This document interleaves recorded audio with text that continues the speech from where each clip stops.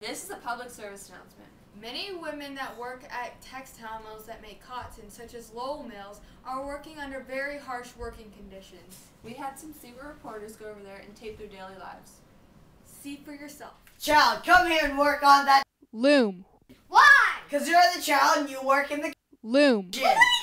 What am I going to do with it? Not pay you and not give you lunch. Now go in there and work on that loom. Fine!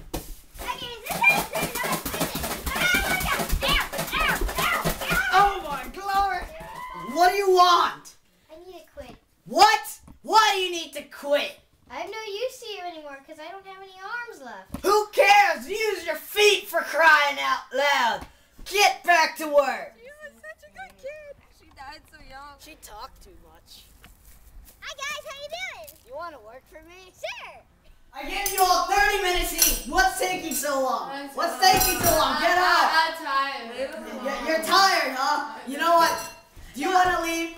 Do you want to get into that loom and get ripped up like that other kid? Don't spray it, say it. And you need an Altoid. I got it all the way from Great Britain.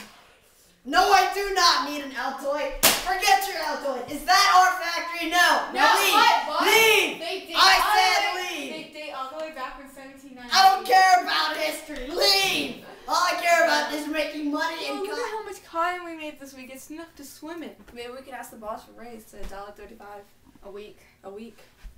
This morning I looms. broke and I'm gonna have to deduct your pays by 25 cents. How are we gonna feed our 27 family members? You mean 26? What? Oh yeah, Thieny this morning. Oh yeah, that's right. We went to her funeral and family members keep on dying every day. Can't keep track. These fumes! Uh-oh.